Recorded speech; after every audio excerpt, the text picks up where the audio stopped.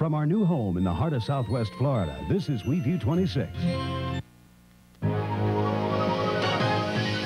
Live from the WEVU News Center in the heart of Southwest Florida, this is the First News at 5 with Joe Larkins, Kate Brewington, Jack Church with First Weather, and Mike Cannington with First Sports. Good afternoon. Embattled evangelist Jimmy Swaggart is defying national church leaders, saying that he plans to return to the pulpit in May in accordance with the less strict punishment handed down by a state church group. And that's prompted criticism from some Assemblies of God leaders, including one in Fort Myers. WEVU News Center's Ron Elke is standing by live in our Fort Myers newsroom with details. Ron? Well, Swaggart says he wants to begin preaching again, even though church leaders are trying to punish him for allegedly paying a prostitute to pose nude for him. A local Assemblies of God leader says Swaggart's decision is disappointing. Assemblies of God leaders yesterday had ordered Swaggart out of the pulpit and off the air for 1 year. Today, a spokesman said Swaggart plans to instead abide by a decision of the denomination's Louisiana district, which had imposed a 3-month preaching ban. He is looking forward with great anticipation to returning to television and to the pulpit in accordance with the district's decision on Sunday, May 22nd, 1988. That decision is irresponsible, according to the Reverend Dan Betzer, pastor of the First Assembly of God in Fort Myers and the national radio voice of the Assemblies of God. He's not only going against the conscience of the Assemblies of God, but he's going against what he himself has preached and written. Indeed, in an article in last August's issue of the Swaggart Ministries magazine, the TV evangelist wrote, "Church leadership must be above reproach. Sin should be dealt with relentlessly." Swaggart also agreed with the church's policy that fallen churchmen can't preach for 1 year, and in the second year may preach only under supervision. And what if Swaggart does return to television? Anyone who thinks whether he's a Christian or a non-Christian is going to have to remember all that's happened. There are terrible wages for sin. Doesn't matter who commits it, whether it's myself or Jimmy Swaggart or anybody. Now, if Swaggart does return to TV in May, as he says he plans to do, he would be dismissed from the Assemblies of God. But he still could start his own ministry, something his spokesman said today is a possibility. Now, the Reverend Betzer told me he doesn't know how far Swaggart would get. Kate and Joe? Thank you, Ron. Ron Elke reporting live from our Fort Myers newsroom. Well, the growing crime rate in Florida is behind new efforts to require a cooling-off period for the purchase of handguns. There's talk of a new bill which would call for a 7-day wait, but as Kim Allen tells us, many feel it would be ineffective. At present, only the Miami area requires a cooling-off period for handguns, wherein the purchaser must wait 2 days to take his gun home. But if the state legislature passes a proposed bill, everyone purchasing a handgun must wait 7 days to take the weapon home. The main purpose is to prevent crimes of passion. That's why it's called a cooling-off period. But Collier County Commissioner Arnold Lee Glass, who is a candidate for sheriff, says it would be ineffective in stopping crime. I guarantee it. If it has the function of providing a check on the individual from a criminal point of view for a police check or something, then it could be beneficial. Without those checks and just the fact to cool off without having a weapon immediately available, it's not very beneficial. Others say a cooling-off period would deter criminals trying to purchase guns. But at least one Naples gun shop owner says enforcing the 7-day cooling-off period would be next to impossible. Any dealer can mark on the bill of sale that you ordered this gun 10 days ago. And they can mark on there deposit paid January 1st and the balance paid January 20th. And there's no way that somebody can prove otherwise. But gun control proponents maintain it's just too easy to get a gun. They say some kind of restriction is better than none at all. In Collier County, Kim Allen, WEVU News Center 26. The proposed bill did receive some national support. Sarah Brady, the wife of White House Press Secretary James Brady. He, you may recall, was critically wounded in an assassination attempt on the president 7 years ago. 2 Southwest Florida men charged with the 1984 drug-related murder of a Collier County man have entered not guilty pleas. Robert Easterly was the first to appear in Collier County Circuit Court today. He and Gerald Scott were indicted for the shooting death of Robert Garber. Garber's bullet-riddled body was found in a remote area of South Lee County. Easterly and Scott's trials are tentatively set to begin May 31st. One of the people arrested yesterday for last November's kidnapping and robbery of a pharmacist is now facing additional charges. James Wilkes is being charged by the Lee County Sheriff's Department with 2 counts of armed robbery, 2 counts of bringing a firearm into a pharmacy, and 1 count of kidnapping. Wilkes and another man, Harold Johnson, allegedly committed one of those robberies in January. Wilkes is the only one being charged for a second robbery in March. Yesterday, James Wilkes and Iris Wilkes were arrested by the Fort Myers Police Department. They are charged with kidnapping Joe Richards last November and forcing him to empty the safe of his Broadway pharmacy. The city of Naples is trying to force a businessman to stop selling fuel at the Naples Municipal Airport. However, as WEVU News Center's Don Gramez reports, despite a court order, the businessman is still selling fuel, and that's left some airport officials fuming. Z-Air is the only company at Naples Municipal Airport that doesn't buy its fuel from the airport authority. Owner Mike Anastasia says that's why the airport authority went to court to shut him down. Yesterday, a judge told Anastasia his lease doesn't allow for fueling. He said because it didn't say anything about a fuel truck, that was the reason that he felt that the truck shouldn't be parked there. Anastasia says he saves $10,000 a month pumping his own fuel, but Judge Ted Brousseau yesterday said the truck had to go. Anastasia told the judge he'd move the truck, but hasn't so far. Today, the airport authority got tough. Authority members at a special meeting today told their attorney to file contempt of court charges if Anastasia doesn't move the truck by Friday. He seems to say, or so we say, thumb his nose at us each time, so we still have to run the airport the way we want to run the airport, not the way he wants to run the airport. Anastasia says he'll move his truck, but he still plans on continuing his court fight to keep pumping his own fuel. In Naples, Don Gramez, WEVU News Center 26. Anastasia says his attorneys are trying to determine if the airport authority has the legal right to limit fuel sales at the airport. The search for that F-16 that crashed into the Gulf is about to resume. The Navy's salvage ship, the USS Grasp, pulled into Port Manatee today and is expected to be at the crash site by tonight.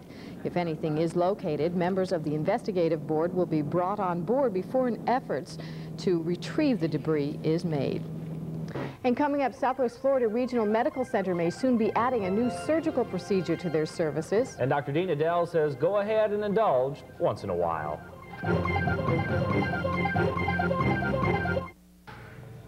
The first organ transplant program in Southwest Florida is off the drawing board and in the hands of state officials for consideration today. As WEVU's Donna Howell explains, a local hospital thinks it's growing in the right direction. By November, a life-saving kidney transplant will be only as far away as Southwest Florida Regional Medical Center. A year later, heart transplants will be possible here. It seems as a natural evolution of what we're already doing. We have a very active dialysis program. We've performed dialysis procedures here for years. Our open heart surgery program is one of the premier programs in the state. Last year, 26 kidney patients and a dozen heart patients were forced to go to out-of-town hospitals because transplants weren't available nearby. Right now, the closest transplant centers are in Miami and Tampa. Bringing that service closer to home makes not only monetary sense, it's a lot easier for the patients and the family. It's not unusual that the proposed recipient may have to wait a week, 2 weeks, sometimes a month before an organ becomes available. If they're doing that from Tampa, makes it just that much more logistically difficult. State approval of the organ transplant program is due in mid-July. Then Southwest Florida Regional will begin training its transplant staff. After that, it won't be long until the life-saving program is up and operating. In Lee County, Donna Howell, WEVU News Center 26. Expect to see some new things coming from Southwest Florida Regional Medical Center. The hospital is getting ready to enlarge several departments and add a new emergency center as well. In other medical news, doctors tell us it's vital to cut fat out of your daily diets to lower the risk of heart disease. However, it now appears you can cheat on that diet occasionally and still be fine. Dr. Dean Adele has this report. If you had to pick one thing, one part of your diet to cut back on to reduce the risk of cancer, heart disease, or just to lose weight, it would have to be fats. It seems every government report, every medical study tells us that much. But it's one thing to start out on a diet like that, quite another to stick with it. Sometimes temptation gets the best of us, and boom, there goes the diet. But guess what, folks? It turns out an occasional holiday, wedding, or even bar mitzvah we can live with. The doctors took a group of normal men, put them on an average American diet for around 3 weeks, average around 40% fat. Then they put them on the American Heart Association recommended low-fat diet, around 25% fat. That's another 3 weeks. Now, the volunteers' blood fat levels and cholesterol levels went down significantly. That's not news. But for the final 3 weeks, listen to this. The subjects were allowed to eat a ham and cheese sandwich and a high butter fat milkshake, about the worst thing you could possibly imagine if you wanted to lose weight, every other day. The researchers found that there was little change when the low-fat diet was interrupted by a splurge meal on alternate days. The key here is the low-fat diet. Stick to it, and you can cheat once in a while and still keep your blood fats where you want them. I'm Dr. Dean Adele. Stay by. Okay. We want weather watchers. We still want weather watchers, right? That's right. Another one. We still have one opening. We had lots of phone calls today on the Cape Coral opening we've got, but still at Marco Island. If you live there, don't complain about your weather observations. Why don't you apply for the job we've got open, okay? Sounds like a great idea. All you do, if you'd like to be the weather watcher on Marco Island, we need a relief person down there. We'll send you a rain gauge and high-low thermometer and talk with you daily. You need to be a permanent resident. Give us a call at our Lee County line, 597-6038, and we'll talk about it, okay? So somebody on Marco needs to give us a call.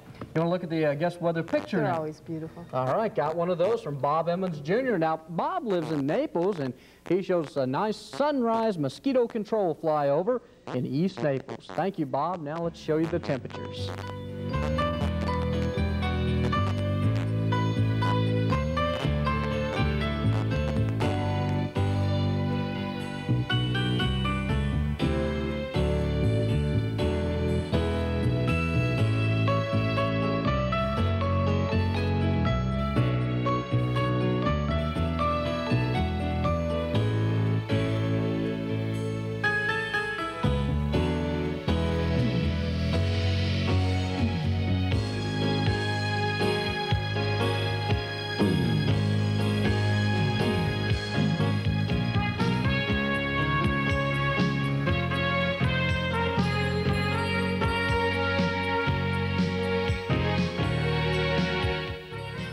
Alrighty, thank you to Bob Emmons for his guest weather picture. Also, I want to mention that phone number for Marco Island. That's a Collier County line. You should know that, so give me a call.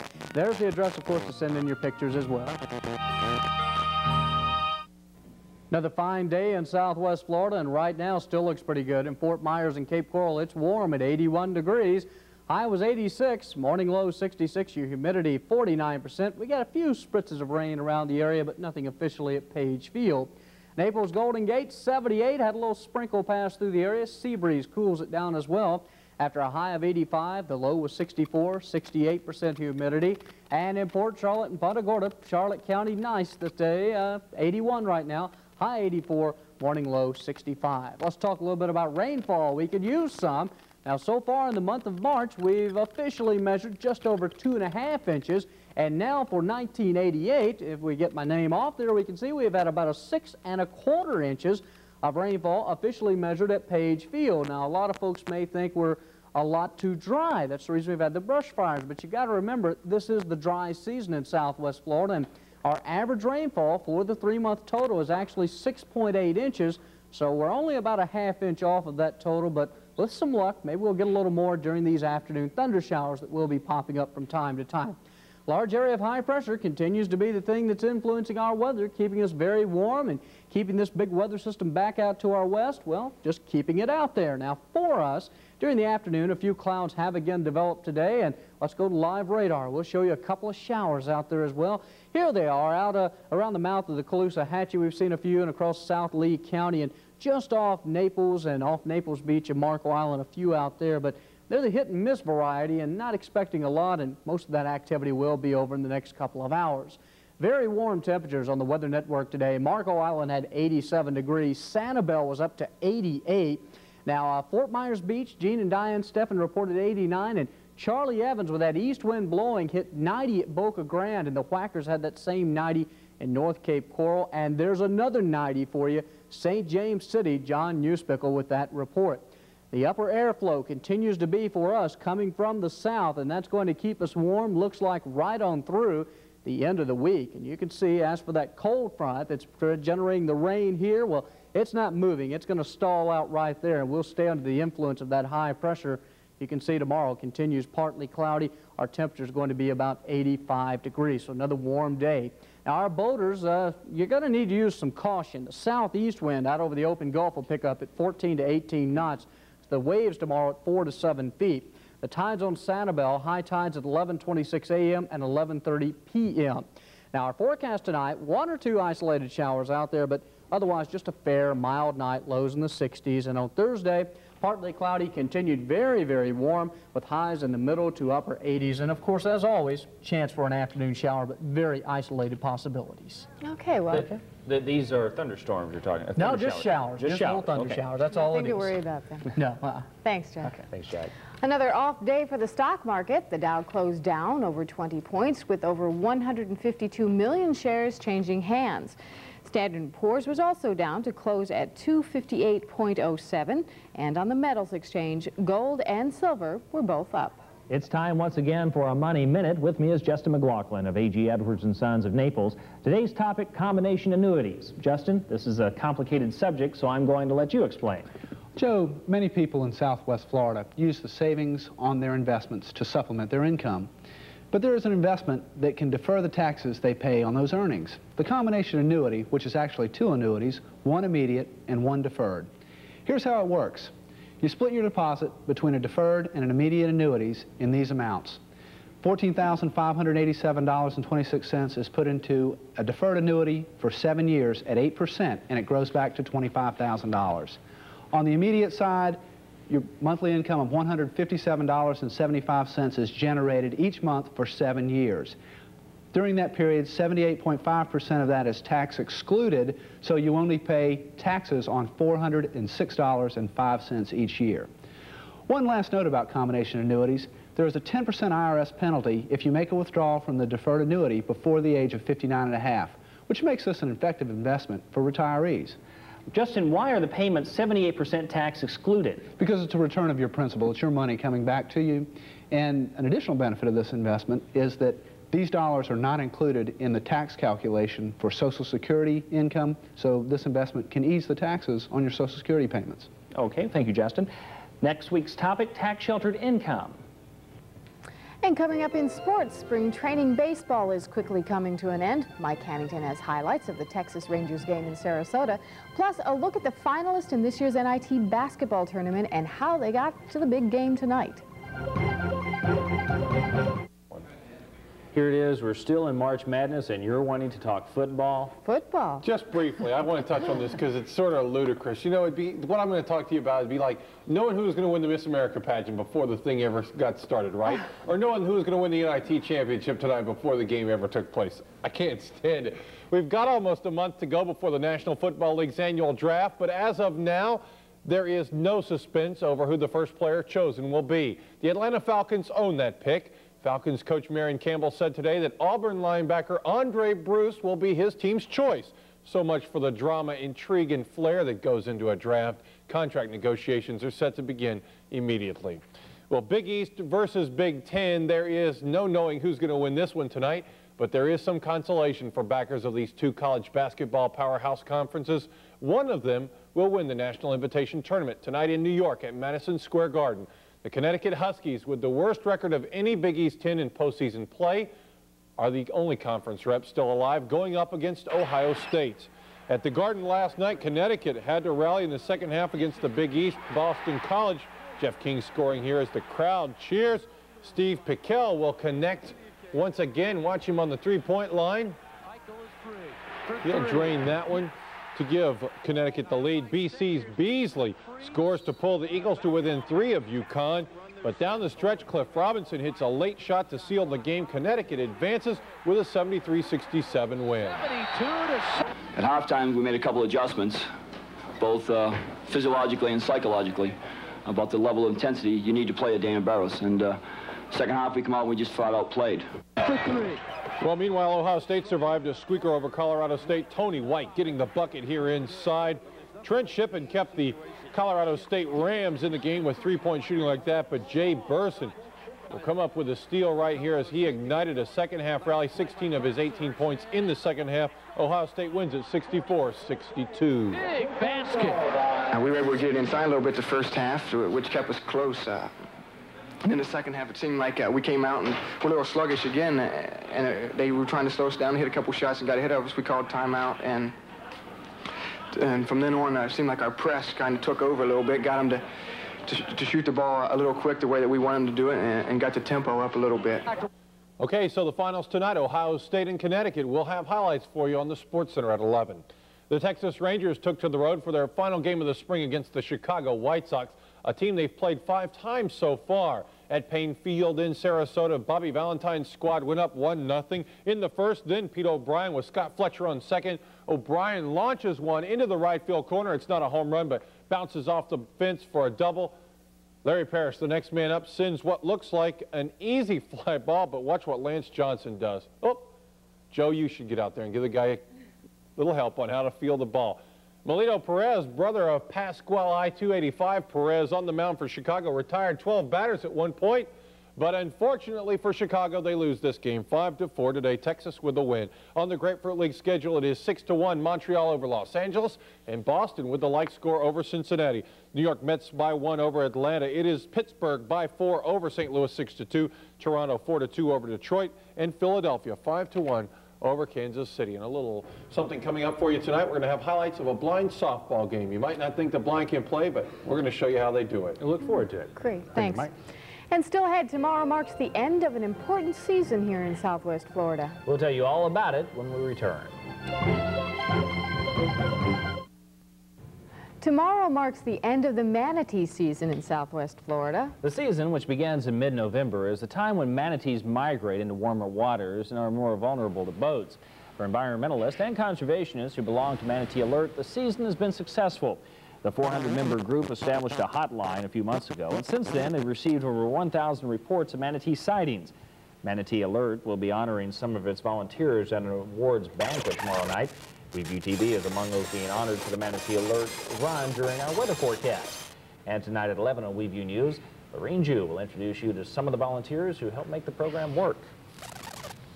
And that's our report for now. Stay tuned for entertainment tonight and a current affair, followed by World News Tonight with Peter Jennings. And we'll see you back here at 11. Good night. Good night.